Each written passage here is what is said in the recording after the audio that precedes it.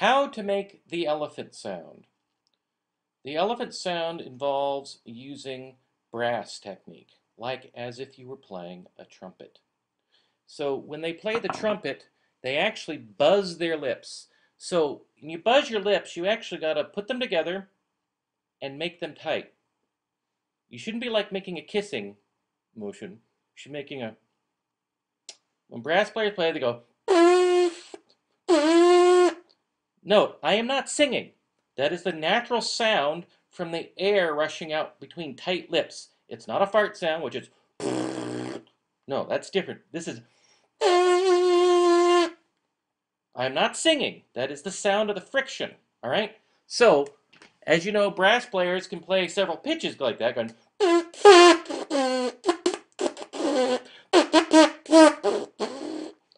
I am not a brass player. I am a woodwind player, but I can still do some basic, really bad sounds, and that's fine. But, so brass players play an instrument, that's a brass instrument. You know, these are from like soccer and football games, right? All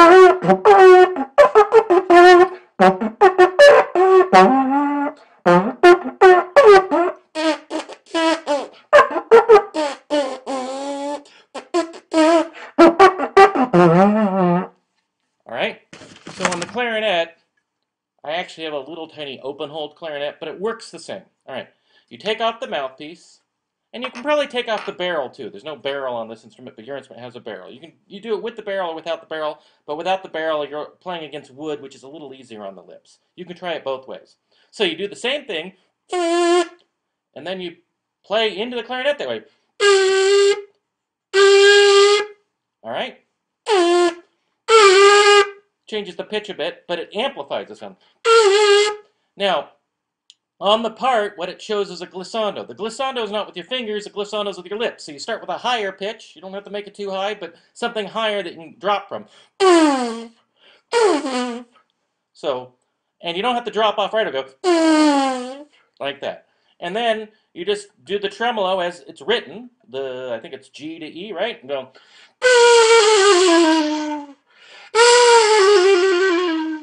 You might play like an elephant trunk.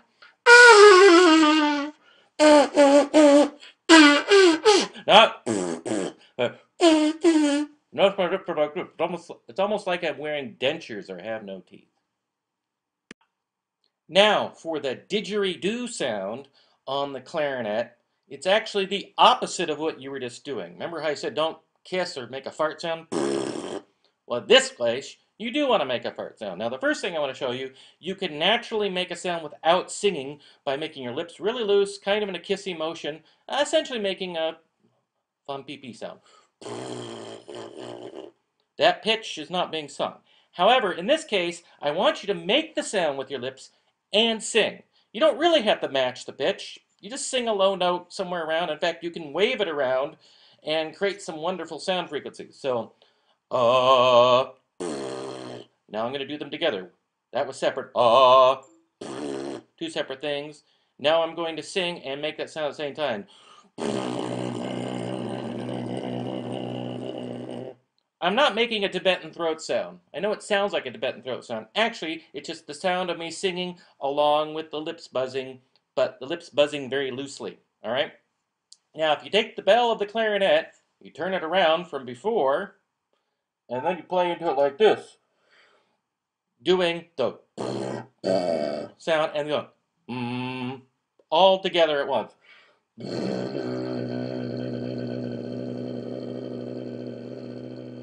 You could sing a higher, but if you're a woman, you'd sing it higher. That's fine. You don't actually have to match the pitch. You can sing different pitches. You can go around. The whole idea is more like circular.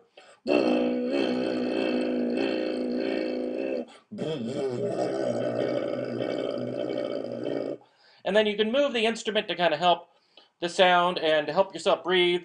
It's a little easier if you move and breathe it and pacing.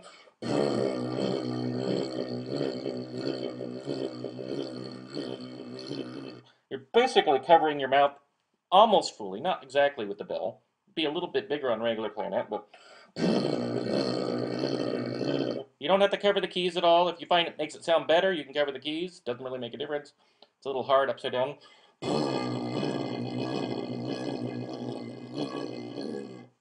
That's how you make the didgeridoo sound. Again, to review, you go like a fart sound with your lips. You're not singing to make that sound, but then you are adding singing, humming, then together and playing. Or, if you're a female,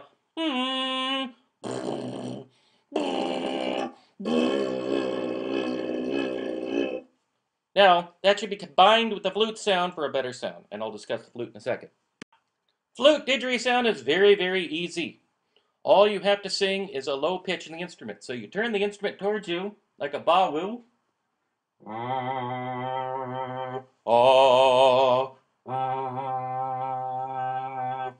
By itself, it's not didgeridoo-ish, but if you combine along with the clarinet, it's easier. Now you can turn your flute head joint to do it. The problem is those notes might be hard to play. But if you can figure out how to play it that way, then you can turn the head joint. Otherwise, play it like this and then move the flute back. That's how you do the didgeridoo sound on the flute. This is the difference between the jet stream sound and the wind sound. First, let me demonstrate on the flute. The jet stream sound on the flute is simply by covering it like a ba-woo, and you're going to go like this. And I'm getting a lot of friction from my teeth when I do that. So,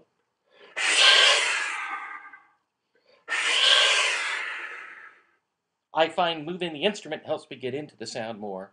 I don't know, maybe it changes my throat too, so it might be a good idea. Now the wind sound is similar but different. Firstly, you're blowing at a different spot on your instrument. You are not blowing into here, but you are blowing into the keys. Now, I tend to find there are two ways you can do this. One, you can blow into the open holes, almost like you're getting spit out of the hole. However, I tend to find if you flip the instrument over and blow into the edges of the opening, it's much better. Much stronger. But you can also do it here on the open holes. I think it's a little stronger here. What determines is how fast you hand to move it. Maybe you can do another key, like the back key. Yeah, actually that works. So if it's easier to flip it upside and blow in here. Now, I don't have a standard B-flat clarinet. All I have is a bass clarinet, but trust me, I've tried it on my bass clarinet. I've tried it on a standard B-flat clarinet. This is simply just an open hole folk clarinet, but you can blow into the holes here for the wind sound, or the keys like this on the clarinet. If you blow through the side, it will sound very similar on the clarinet. So the wind sound is blowing into the keys, preferably the openings of the keys, or you can do the open holes on the keys, like on the clarinet as well. And the jet stream, which I don't think you're doing on the clarinet, is this way, and you're purposely going the wind sound, you're just going Thank you.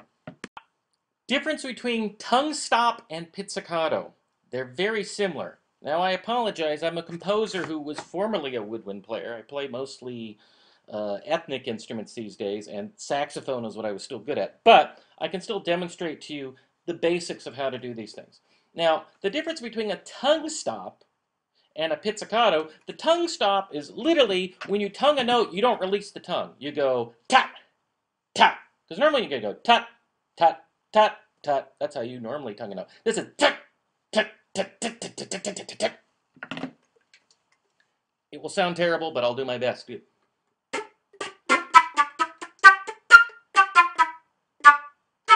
I'm not removing my tongue. I'm going tut. I'm just kind of forcing the air. Works on clarinet too.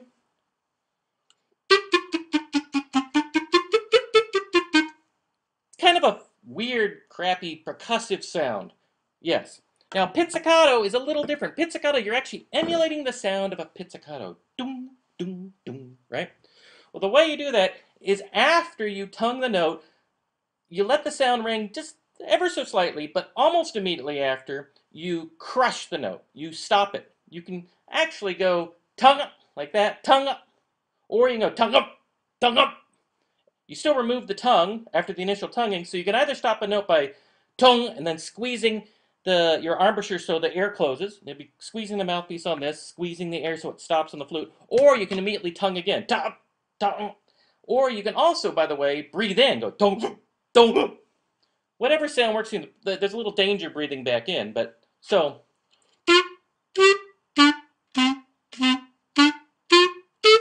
My clarinet sound is terrible, but I've learned these techniques from professional musicians, and they've demonstrated them for me, and they can do them so it sounds just like a string instrument playing a pizzicato. Flute.